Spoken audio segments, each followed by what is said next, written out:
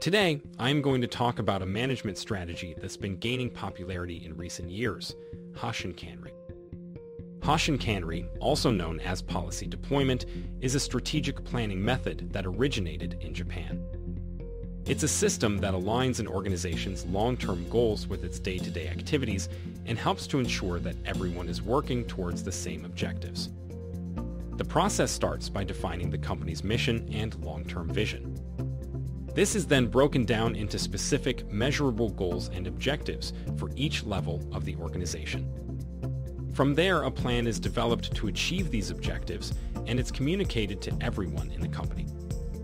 One of the key benefits of Hoshin Kanri is that it helps to eliminate waste and duplication of effort. By having everyone working towards the same objectives, the company is able to focus its resources and efforts on what's most important.